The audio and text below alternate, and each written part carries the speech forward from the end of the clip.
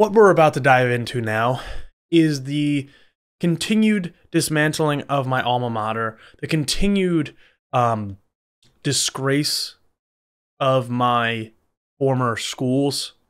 The school board here has become, and I'm specifically talking about the Central Bucks School Board in Bucks County, Pennsylvania, has become a laughingstock, has become a political battleground week after week, month after month, and now year after year.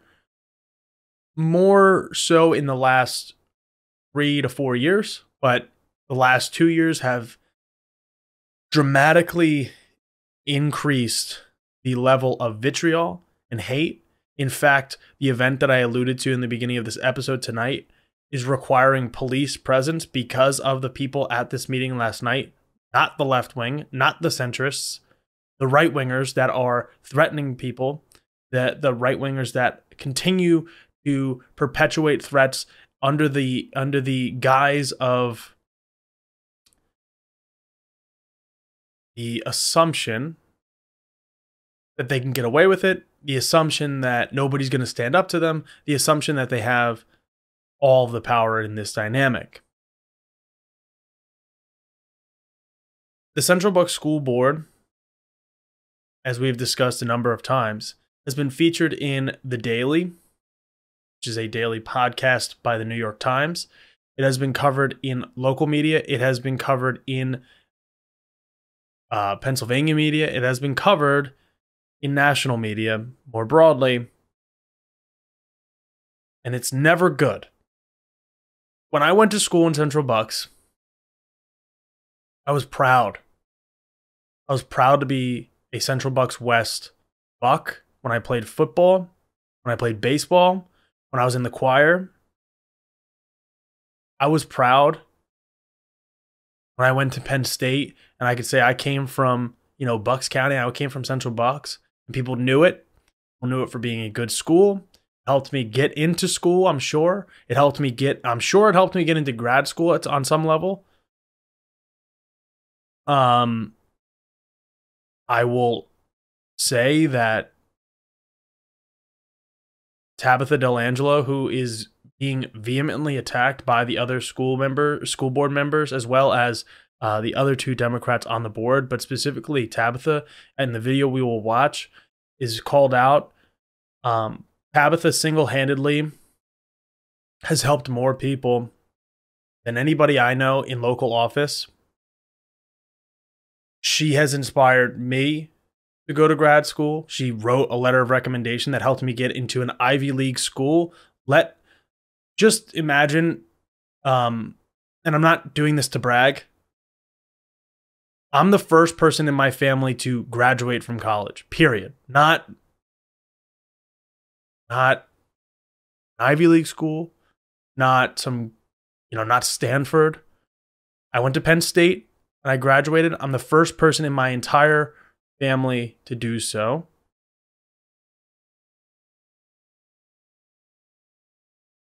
And at the same time, I was inspired and supported and lifted up and told to go after it, and got into UPenn with the recommendation from Dr.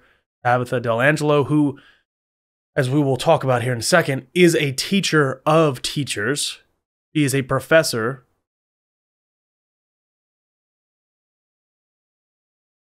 The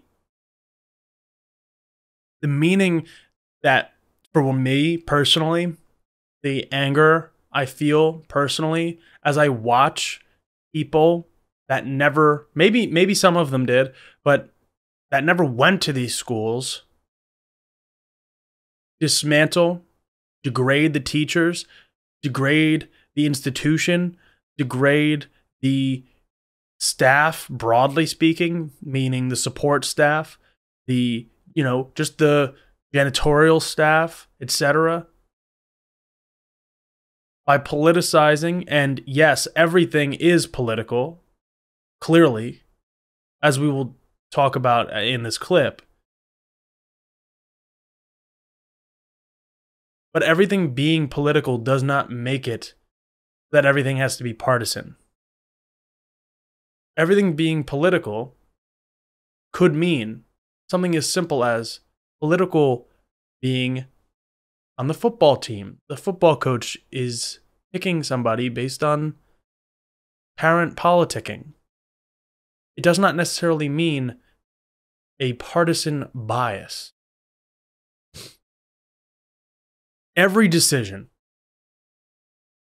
is a choice, and every choice in policy is political.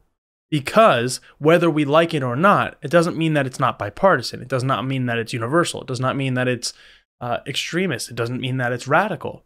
But every decision and every choice requires that, a choice. And a choice is inherently political.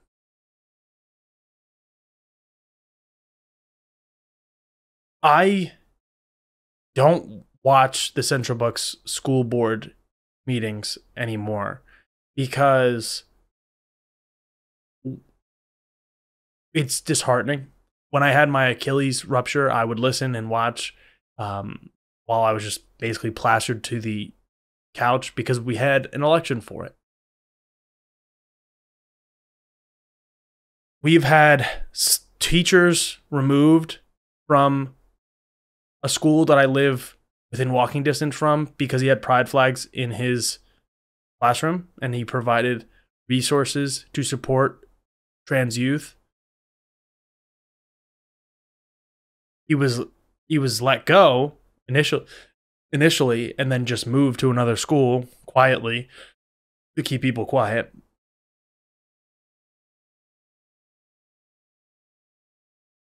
The school has proposed, I should say, school board has proposed book bannings, which have passed, the implementation of which we have not seen the full effect of yet. And now Policy 321, which originally had the intent to get rid of all political iconography, symbols, flags, anything that could be interpreted as political. This includes, of course, religious stuff as well, which, being that it's January, last month could have meant any sort of celebrations for the holidays, because any sort of celebration for the holidays could be deemed religious or could be deemed political if the right person were to bring up the case and argue with the case, because that's all this is a choice based on the superintendent and the people that are implementing and providing the decisions on these suggestions. You want to call them that? You couldn't have a Ukraine flag because despite Bucks County having an extremely high amount of Eastern Europeans, specifically Ukrainians, living here in this county, it would be deemed political because you were taking a political stance, even though I think even the right-wingers, most of them, unless they watch Fox News, Tucker Carlson, don't support Putin, don't support Russia. If I'm giving them at least the benefit of the doubt that they don't give us. These 6 board members, because it is controlled 6-3 by the Republicans, passed a map, a school board redistricting map for their own districts. Again, seemingly taking inspiration from state representatives, state senates, and Congress, where the elected officials choose their constituency rather than the constituency choosing their elected officials. Gerrymandered a map, which we have talked about previously on this show, that put more Democrats into the three Democratic seats that exist right now, thus creating a perpetual 6-3 majority, which was voted 6-3 because there was no public comment, because there was no way to stop it as of right now. More on that probably to come, because there are things that are being taken in action to do that, because that is not how democracy works. This is not how a republic works. This is not how people want to be represented in central bucks.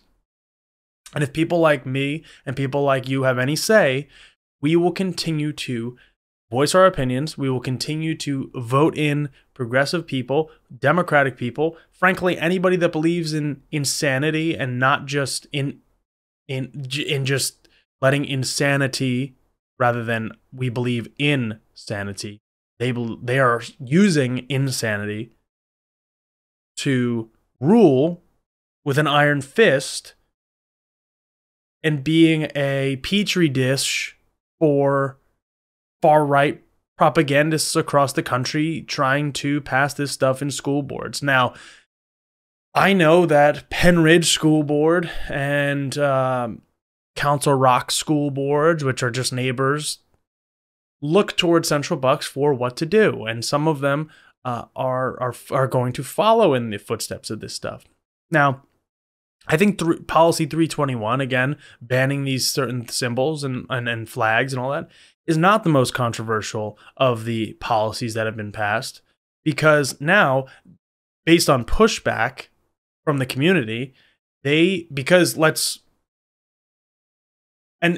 interpretation, again, is still up in the air. There is not a definitive decision on this.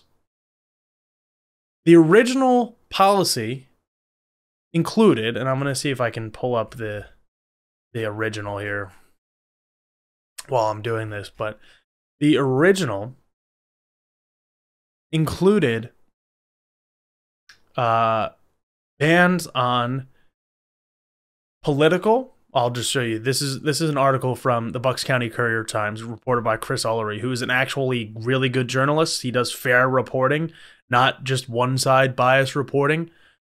He is not explicitly Democratic. He is not explicitly Republican. He has done good interviews with me, etc. And I support his reporting here in the Bucks County Courier-Times. He's doing real, legitimate reporting. The original draft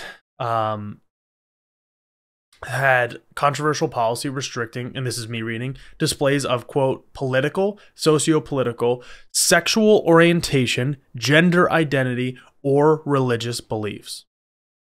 So what happens is that existing, because remember, there are no symbols in being heterosexual, right? The symbols exist for the LGBTQ plus community because they've been historically marginalized and oppressed, not just in this country, but the globe all over.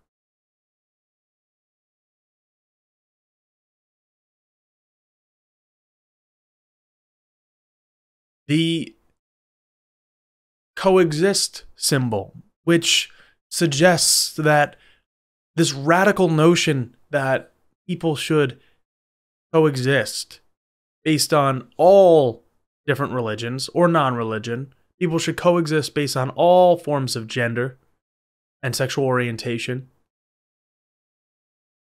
We should all just exist, be, accept each other for what we are. A symbol like that is now banned. A symbol of the Ukrainian flag, even if you are Ukrainian, would be banned, or could be interpreted as political. Now, of course, you can have military flags, because those are exempt. Now, and again, I'll say this. I am a supporter of our military. I'm a supporter of our veterans. Specifically, I'm more of a supporter of our active duty members and our veterans than I am the institutions of the military. But regardless, it goes somewhat without saying that the military is political. But of course, that's an exception. You can put a Marine flag up because, hey, we have to recruit people somewhere, right?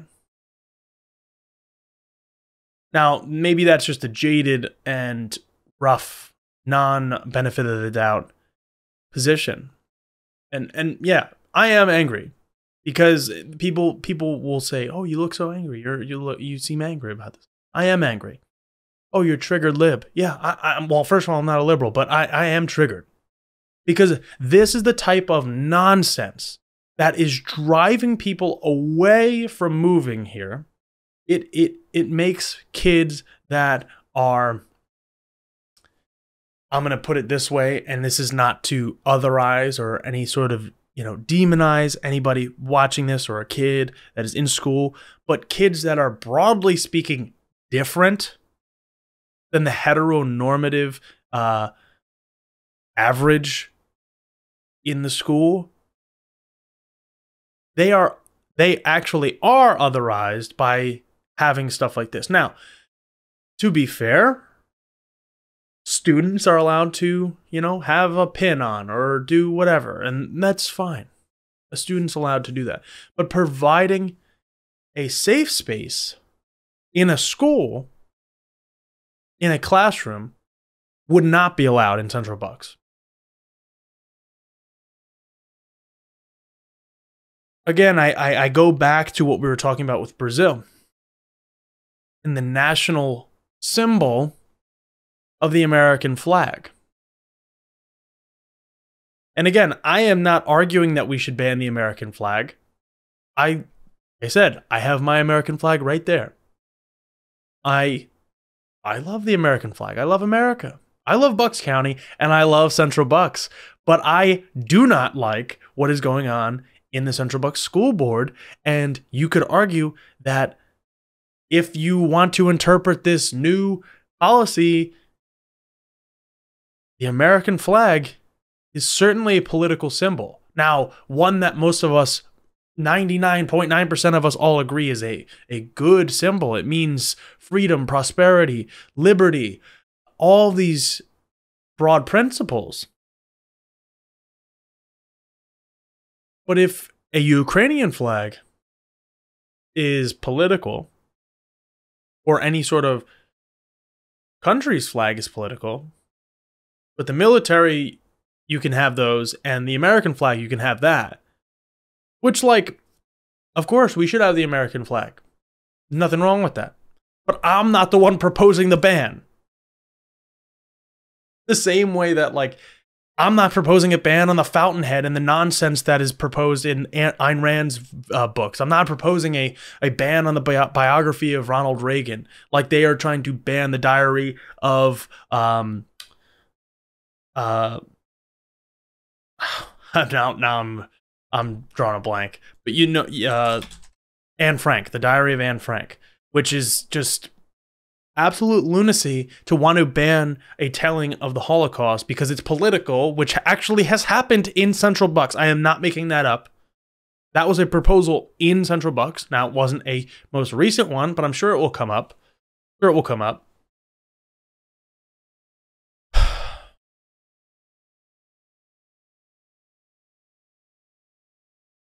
This is a video because I could sit here and rant and rave all day, but I want to point once again, talk about before this, because this is going to be the nonsense. These are Republican school board members playing the victim, as they perpetually do, trying to say that Tabitha Delangelo and Maryam Mahmood and Karen Smith, the three Democrats on the board, are trying to indoctrinate children into all this radical political stuff by just saying that maybe we should have, it's okay to have, because the thing is they're not saying that every classroom should have or needs to have a pride flag or have symbols that say it's okay to be you, it's okay to exist. I'm a supporter of you. I had a teacher, I'll say this, just a quick story real quick. And again, I am, as they'll talk about, I'm sure, I am a straight white male. I'm young, but I am a straight white male. And when I was in school, because I played sports, I had a teacher, a social studies teacher. I'll leave his name out just for his own sake. But But it's not a bad story. It's a good story where I was having a hard time. You know, I was depressed. I had a lot of different things going on, and I never talked to anybody about this really, but he could tell that something was up, and he asked me, Connor, stay after class. I want to talk to you about something. And I did. And it was about, you know, I don't even remember. It was probably about football or something like that. But he provided me a safe space for me to talk through my feelings, because my old guidance counselor is actually in this video. You'll see too. But I didn't feel like I needed to go to a guidance counselor. I didn't feel like I needed to do any of that stuff. I was just upset, and he provided me a safe space to talk with him and provide answers for me and guide me and just be there as a support, which is all that those symbols are giving to kids. This, like, I don't understand the vitriol. I don't understand this performative BS, as you'll see in this video. And I'm skipping over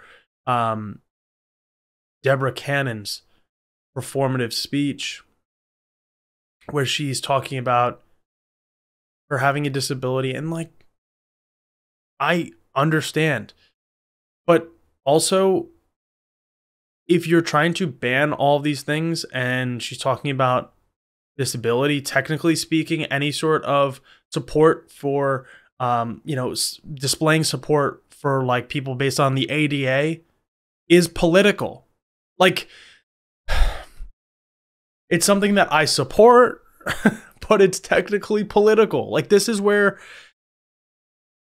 if you want to play these semantic games, if everybody wants to play these semantic games and say, oh, Tabitha said in an article published, you know, in 2019, an academic journal, by the way, that, you know, choices are political, and critical theory is necessary to analyze the world based on viewing the world through different lenses, which is what critical race theory is. It is based on critical theory, which is viewing through the lens of different, viewing the world through different lenses. Critical theory could be based on class, could be based on race, could be based on gender, all this different stuff. But these people want to say that, oh, she wants to implement critical race theory in schools and teach these kids that, which is not even close to the case. This is not something that critical race theory is not being taught to kids. Nobody wants to do that. Nobody rational wants to do that. Nobody within the realm of the actual levers of power want to do that.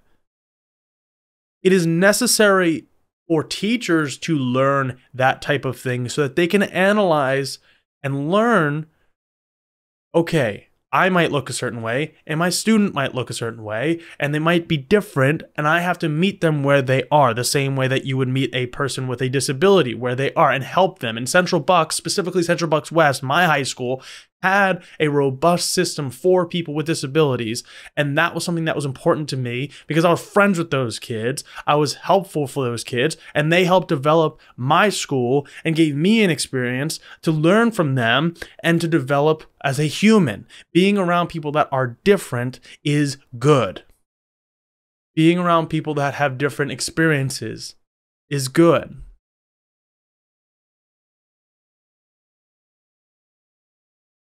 All that's to say that the people that need the support, that have historically been oppressed, that have not had their voices heard, have been historically voiceless, are being pushed aside and being saying, you're too political.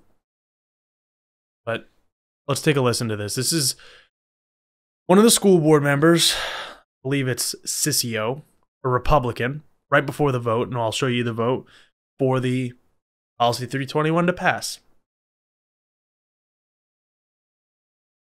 Do you want to know where I was on Friday night after working all day? Friends, enjoying another one of my kids make. And so, sorry for this. The video is a little choppy. I have it sped up a little bit. and I'm sure the volume's probably all out of whack, but this is what I got, public access. So the video kind of pauses, so if you're listening and it goes quiet, it's just the video stuttering. But this is Lisa Sissio also, LARPing and trying to act cool and say like, she wasn't upset on Friday, which last Friday was January 6th, where people were gathering to remember the attack on the Capitol. Of course, they don't care about that because that's too political.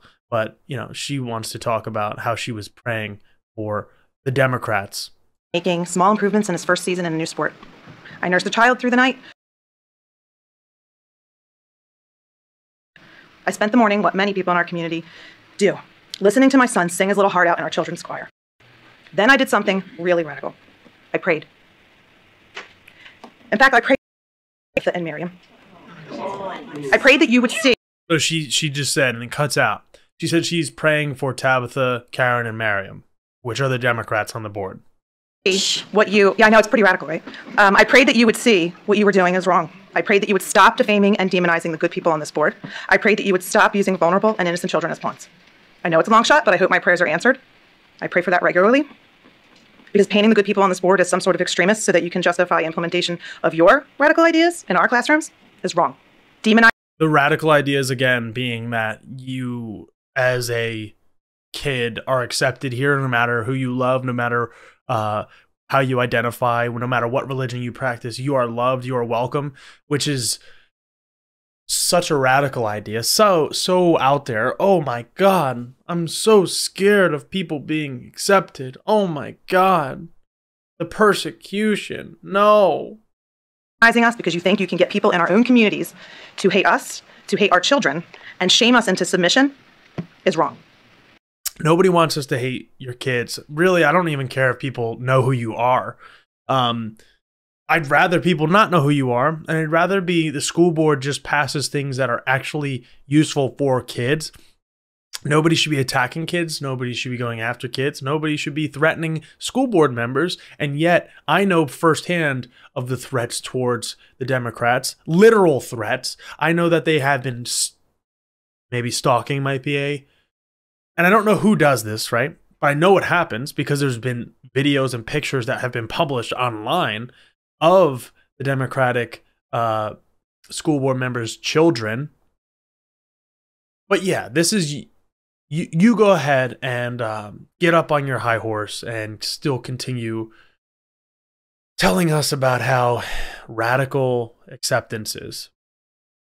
What you didn't count on, though, is that the people in our communities are smarter, kinder, and more moral than you give them credit for. What you seem to forget is that most people... By the way, what she's not telling anybody is that the districts right now are gerrymandered. So the people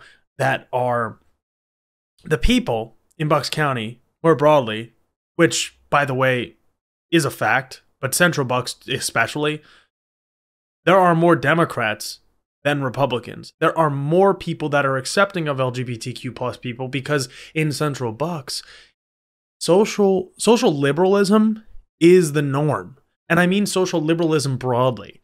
I mean just accepting people for who they are. But because they control the board 6-3, they feel like they can rule with an iron fist. People in our community don't spend their weekends at fake press conferences and protests. They spend their weekends like me, like the other good people on this board. Maybe your adoring press has... So this is cutting out, but she's looking at Tabitha saying, your adoring press. The adoring press that wants to, I don't know what. Just because apparently the press loves the Democrats on the school board. I don't know where she's getting that, but good for you. Keep going. So you call them too. When I ran for this seat, I spoke openly about why I felt compelled to do so, to protect innocent children. Today, of course, she's saying innocent children, only the ones that are not gay, trans, queer, bisexual, lesbians, people of different colors, people of different religions, people that are non-religious, people that don't necessarily believe in the same things as them, but yeah, you just want to protect kids. Because here's the real thing is that they ran on was protecting kids, broadly speaking. I'm putting that in quotes, by saying that they should be in school without masks, not having vaccines, not caring about the safety of students, not caring about the safety of teachers, not really advocating for any sort of flexibility. They just wanted kids in schools, and that's it. Dr. Delangelo, you are an educator of educators. I should actually be thanking you for your recent public comments and antics, especially the ones that you shed some light on tonight, Mrs. Cannon. Thank you. Your words speak for themselves. You are the reason this district needs policy 321. I call the question. Second. 321 by Mrs. Sissio, seconded by Mr. Pepper. All those in favor? Well, actually, should we do a roll call? Please. Here's the vote on the policy. Mrs. Cannon? Yes. Ms. Colby? Yes. Dr. Delangelo? No. Dr. Mahmood? No. Mr. Pepper? Yes. Mrs. Sissio? Yes. Mrs. Smith? No. Mrs. Glassbone? Yes. President Hunter? Yes. Motion passes. There you go. That is 6 Republicans, 3 Democrats voting straight party line yet again on a policy that is horrible. Now, this is the website that I will suggest you go to if you care about this stuff. advocatesforinclusiveeducation.org. This is the organization that is having the event tonight. It is nonpartisan. Believe it or not, you can talk about politics without being partisan. You can talk about what's happening in the school board without being partisan. They outline how the policy is fundamentally based on banning, removal, and exclusion of political symbols, basically. They say, and I'm just going to read these headlines for everybody, if it passes, which it did, it will likely restrict factual and open discussions about current events, American history, race, gender, sexual orientation, and more, stifle classroom culture and learning, fail to prepare students for the real world, perpetuate a hostile and fearful learning environment for many, incite harassment and witch hunts against teachers. Now, I'll loop back to the article by Chris Ullery, where he has an example of something that is, and I'm going to try to find it. Okay.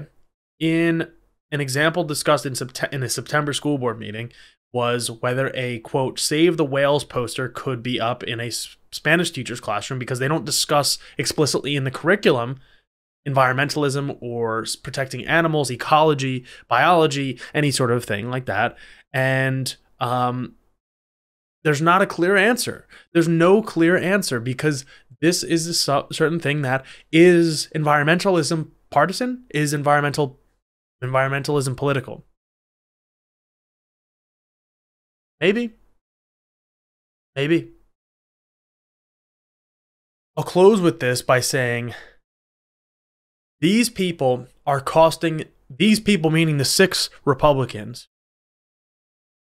are costing the taxpayers that they claim to want to be responsible to, which is BS. They're costing the taxpayers $15,000 per month. Not $15, not $150, not $1,500, $15,000 per month in legal fees, paying for consultants.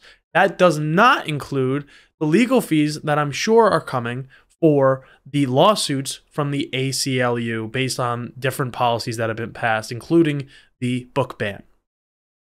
So, yes, I am pissed off, but the way that you can take action is that this year there are multiple school board seats up in the Central Bucks School District, 2 of which I have jurisdiction over as the chair of the Doylestown Democrats. So stay tuned on how to get Democrats elected to those positions, that they will not be falling in line with this nonsense and taking a stand for justice, equality, and liberty of students, teachers, staff, and everyone in between, and not wasting taxpayers' money. How about that?